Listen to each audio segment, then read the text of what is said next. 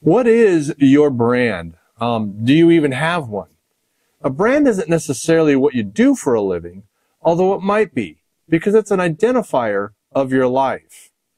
For example, if I say Crystal Palace, then you might think of Buck Owens. If I say Gene Simmons, you probably think of Kiss. Or if you're my age and a surfer, and I say Lightning Bolt, you think of Jerry Lopez. A person's brand is a life identifier for them. Today's interview isn't with a famous personality, but it is someone whose brand truly identifies their lifestyle. This person is John from Bakersfield Motorcycle Company, or BMC for short. He has spent his life with two wheels. Whether it was motorcycles or bicycles, John's brand truly is BMC. Currently, he has a couple of wonderful bikes, including an absolutely stunning 1975 Bultaco Alpina 350 that sits with pride in his living room. But the bike we're looking at more closely today is a 2008 Triumph T100 Scrambler that is one of the most uniquely built yet highly detailed bikes I've seen. As you will see, this bike is his brand and identifies him.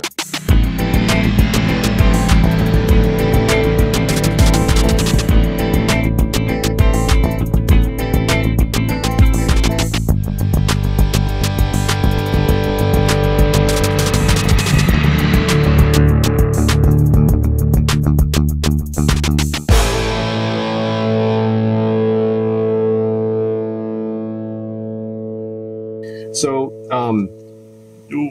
tell us a little bit about the bike, John. What are we looking at here then? Well, this started as a stock 2008 Triumph Bonneville, modern Bonneville, and I bought it from a guy who had modified somewhat, made a cafe racer out of it, and he had put a grand total of maybe 700 miles on it or something. So I got it from him, and I had been wanting to do kind of a scrambler tribute type bike for probably 10 years. I just wasn't able to get it. Once I got this bike though, and I had the right, it was just the timing was perfect. So I just started implementing all the things I had been thinking about. So I knew exactly where I was going with the bike. Did a lot of mods. I mean, there's things like down here, the bottle opener. Right. I mean, is this one of those things where it's like, I'm going to put a bottle opener on my primary cover? Or is that just, that's just something that happened right at the end. Like, I was at the Home Depot and I saw boxes of bottle openers. Okay. Silver and black. And I go, I didn't think it out. I go, well, I mean, I think it was $4 or $5. So I just bought it, and it came and it just bolted right up. Right up, and you're done. And I said, well, the bottle's going to hit here, but I went and bought a bottle. I bought a soda, and it does hit, but it just pops it right off. So it'll work for sodas and beers and stuff. I mean, I can't believe there isn't anything on this bike that you haven't touched, though. It's pretty much true. Because, I mean, I look at like the Zard. Where in the world did you find the Zard header muffler system? I had to go directly to Zard in Italy. Okay, so you've touched almost every piece of this bike. I mean, the more I look, the more I start seeing. I mean, even the pegs, where your ignition switch is, right? The triples, the brackets for the headlight. But these triples are from Italy. Those are not Triumph. These are aluminum. Okay, they're very nice. Biturbo has that company. The inserts? Yeah, it's a Biturbo. Okay. Makes the inserts internals. And they work. It's not a long travel or anything. Right. But I wanted to change the damping and just a couple clicks, and I actually could feel it. It was kind of neat. And you're good. And I think a lot of people are guilty of overdoing the blackout thing, and then pretty soon it just looks uninteresting to me. Yeah. The handlebars, I got to mention, these are stainless steel, made in America by Richard Pollock of Mule Motorcycles. And these are his flat track bar. Oh. And they're on my other Bonneville as well. And Richard Pollock is, I call him a master builder. This guy builds beautiful Triumph bikes like this and Harley Sportsters. And he races flat track with Hondas and stuff. Okay. So why Triumph, John? Why? I mean, you've got a Kawasaki here, but Triumph seems to be your passion. Why is that? Well, it's pretty simple for me, I guess. When I was a kid at 15, I got a job in a motorcycle shop in Hollywood, California. I got a Honda 305 Scrambler so I could get to and from work. I didn't know how blessed I was, but they took the money out of my paycheck until it was paid for. But the bike that everybody else rode was a Triumph of something. You know, there were trophies and Bonnevilles and stuff, and that's the bike I wanted. And I've had vintage stuff along the way, but I like the modern ones. They run so good, and they just don't break, and you can just ride them all the time and push the button and it starts. And so I wanted, and I had that green one over there since 2001. Okay. So it's 22 years old. The only time anything's been done to the bike is when we did the valve adjustment. Yeah. Yep. And then tires and chains and sprockets, just wear items. So these are super reliable bikes. They have the look and they have the sound that I want, but it's motorcycling 101. You know, and so that's why the Triumph. And you can, this is my take on this bike, this generation from 2001, like that one, up to about 2015, is I say they're the last of the honest motorcycles. Yeah. They're very honest. Like anybody with any mechanical skill can get in here and really tinker around and take the airbox off or leave it on and jet it or not jet it, or even with the fuel injection, which happened a little later, like in 2009. Right. And one of the things that's on this bike that it comes from BMC is the fork brace, correct? I have fork braces I saw on my website. Okay. That are kind of like the Scrambler style. Yep. And then I wanted to put a fender, so I had to fabricate this brace to fit the fender. Okay. So it was a kind of a hybrid between using the same dimensions, but make the shape contour with the fender. So this is all special. You don't go down to the store and buy this or get on the internet and order this. It's interesting that this fender is from a Yamaha 650. Oh, okay. And the rear fender is from a CB 750 Honda, 1970s. Did you just have those sitting in the shop and you tried them and they had to fit? I bought them and thought they would work, and they did.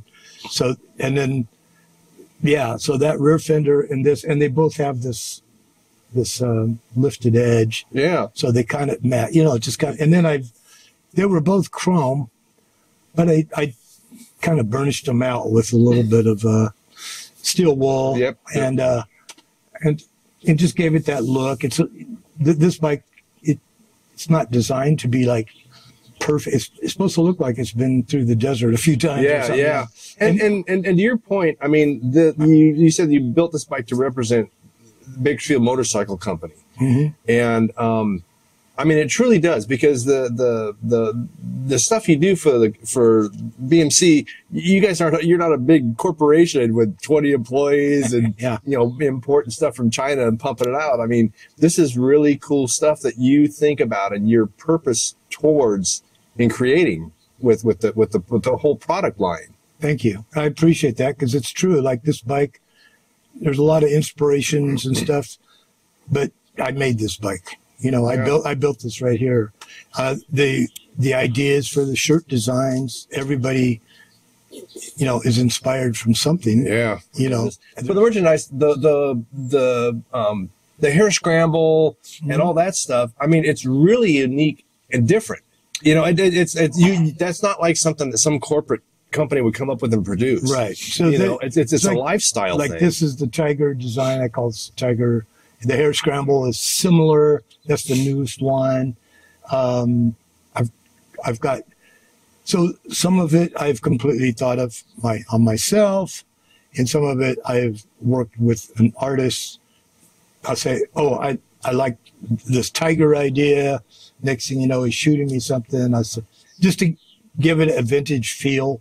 And that's what I'm kind of going for, like mainly 60s you know, 60s and somewhere from the late 50s to the early mid 70s. But it's a lifestyle that you've lived through. Yeah. Oh, yeah. So it's innate and ingrained in you. Right. It is. You know? And so, like, I don't know where this design, you know, like I say, it's collaboration between this artist, Jack, and myself. Just like, there's a lot of things You're the designer. I want to be the designer. That's the detail graphic artist guy. And then something that also that's on your site, and it's kind of interesting dichotomy where you have the clothing, you've got the fender brace, a couple accessories, and now seat covers. Yeah, seats. Yeah. Where did that come from? I did a couple, and I've done seats for myself.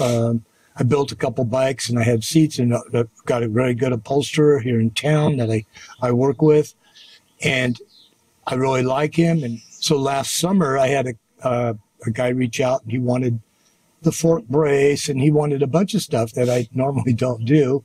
And I just said, you know, I'm going to take this on as a challenge. And he says, I don't see the seats. You know, I think I'll just add seats. Now, you know, that was probably last June. Yeah. And it's taken a while to get it organized, but now they're on the website. And it's a lot of fun. And the people that own these Triumphs are really, they know once you get involved, you're either, it works for you. It's your style. I see that. Or it's not. Yeah. Well, that's cool. It's neat to see something like Bakersfield Motorcycle Company that just involves your lifestyle. It's not just something you do 9 to 5. I mean, it truly is ingrained in what you do. Yeah. You know, and everything. I mean, you can see it in the bikes that you own, a garage full of equipment and gear, you know, and even the bull taco in the living room, you know, and the old drum kits and stuff. Right. It's great to see that, you know, invested that much into the brand and what's out there. So yeah, it's something I wanted to do for a long time, and it finally just said I'm going to do it. And yet Bakersfield really does have a huge motorcycle history. There is. There's some amazing stuff here, and I'm just blown away. And in the coming series, we're going to take a look at some amazing motorcycles and garages and shops that guys have, and the work. The culture is just phenomenal. I think BMC does a great job of being that pillar of representing that culture. People like it. They're not offended by it. I'm sort of surprised that the guys who I all look up to, very grateful to the guys in Bakersfield who raced, and I saw them doing really big level things. Yeah. From racing nationals, or, you know, racing at Willow Springs, road racing, or flat track or scramble tracks. Back when they raced BSAs and Triumphs, Royal Enfields, you know, because that's what they had. That's what they had. And I'm a kid looking at these guys. Well, a lot of these guys are still around, and they've all accepted this. They just like it, you know, and it's like I feel that in a way that the company itself has been like a nexus. So I could talk to them, they could talk to me, and then all of a sudden somebody else, and they know each other, and I'm just standing there going, hey, that's cool. This is cool. Bakersfield, and we're all going on big rides, and it's not about me. It's not a club or anything. It's just a company. It's the culture. It's the culture. Of the culture. Thank you. That's exactly correct. Well, I appreciate you taking the time, John, just to sit down and look at this. And if you know, like I said, every time I look at this bike, I see something else. It's like, wait a minute, how long's that been there? You're just like, it's been there forever, Steve. You just haven't noticed. Well, the first thing I did when I got the bike, I put the handlebars on.